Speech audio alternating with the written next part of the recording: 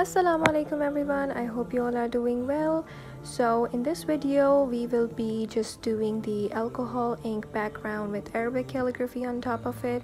So I have taken a 16 by 24 inch rectangular canvas and I will be just applying this acrylic medium which is known as gesso, because I feel that it is really important to just fill in the spots, the spaces in the canvas cloth and make it like non-porous, because the surface of the canvas is quite porous and the alcohol and the inks can actually absorb in it.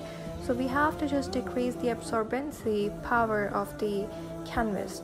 So I'm just applying it with a palette knife over here, and later on I'll be using my brush. For this, it is so important to add 2 to 3 layers of gesso, and after 2 to 3 layers it's kind of like a tough surface and obviously non-porous. So I'm using my 1.5 inch base brush to blend it all in. You can even use a bigger or smaller one depending on your ease. So after doing the first layer, this is how it looks like. It still needs a lot of layers, actually 2 to 3 I think. So I'm just using my heat gun to dry it faster so I can add the second layer. You can also use a blow dryer. Okay, so after 3 layers my canvas is looking so perfect. You can look over here, it's completely dried. Now we have to use the respirator mask, of course, when we are just working with the isopropyl alcohol. I'm using 98.5%. And as always, I'm just pouring my alcohol in a disposable cup, which is so easy for me to work with. So I wanted to try out a different color of alcohol ink this time, so I've selected this olive green from Marabu. Marabu is one of my favorite brands in alcohol inks. So I will be adding the isopropyl alcohol directly onto the canvas, and we'll be adding some droplets of the ink on top of it and giving the ink a medium to float on.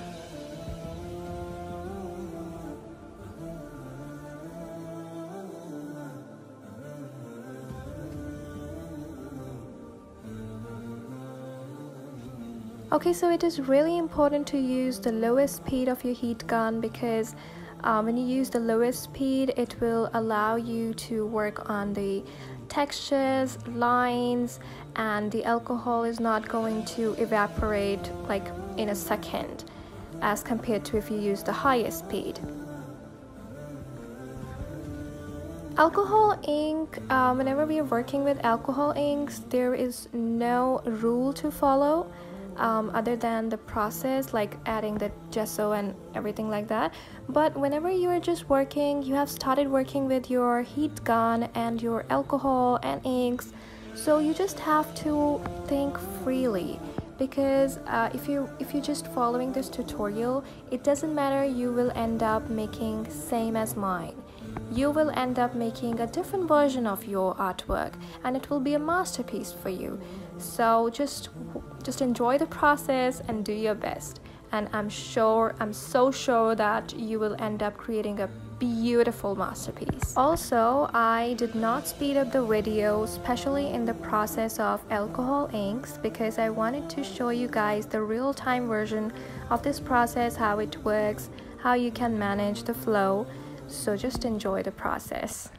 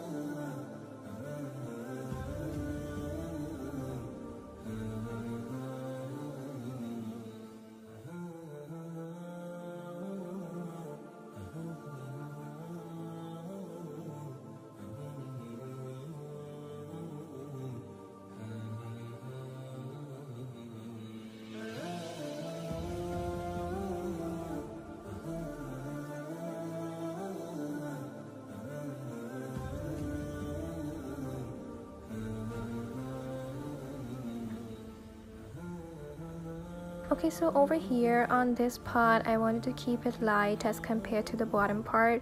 So I'm just adding the isopropyl alcohol and using a napkin to wipe off any excess strokes of the ink over here. Because I had a perspective in mind what I have to follow, that this pot should be light and the bottom part should be a little bit dark as compared to this.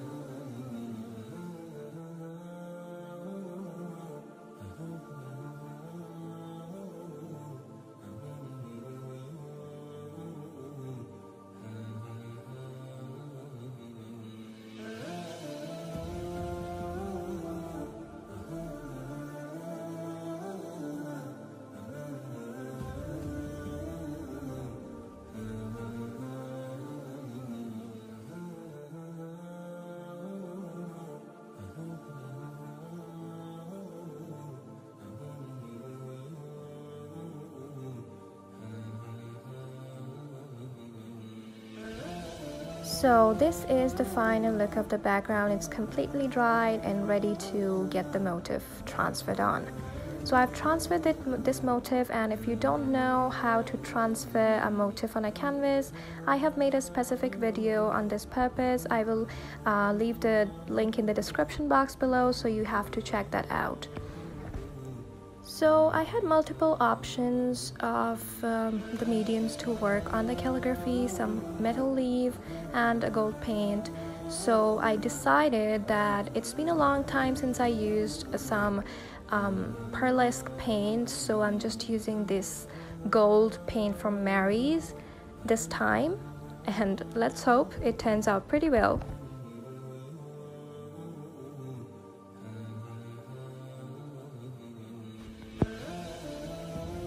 Well, I think I kind of like this color, so I will be just continuing with that.